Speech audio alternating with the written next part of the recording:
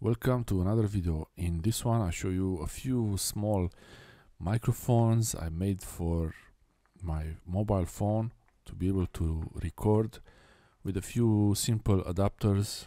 So this is the adapter, it's a connection for the mobile phone, TRRS to TRS microphone and TRS headphone, and one of the microphones is TRS that can go into any recorder or in the adapter, and this is a TRRS that can plug it directly into the smartphone.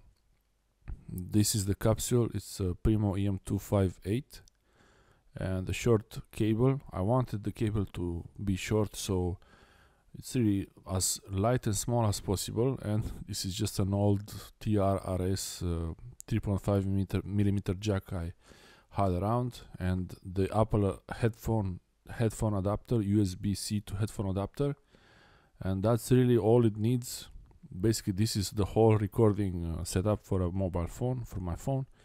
It works pretty well, but it can also be used on a regular recorder. This one can go, it cannot go directly into the adapter, into the Apple adapter or any other adapter.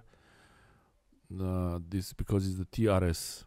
It's the for mobiles you need basically four things on the jack, and this one has 3. This is normally for stereo sound, ground and left and right channels. That's the Primo EM172.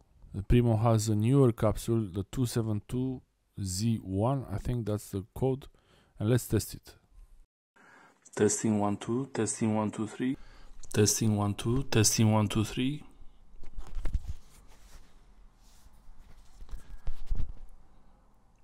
Testing 1 2 3, testing 1 2 3. I'm talking about 5 centimeters away, 5 centimeters away, 5 centimeters away, and it's probably testing 1 2 3.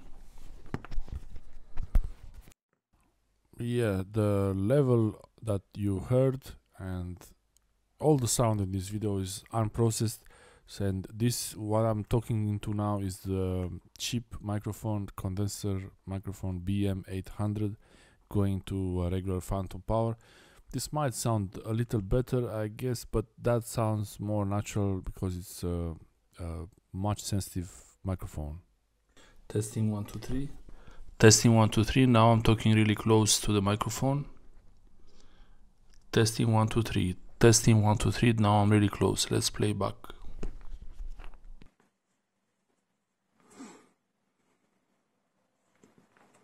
Testing 1 2 3.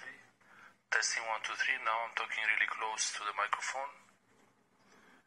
Testing 1 2 3. Testing 1 2 3. Now I'm really close. Let's play back.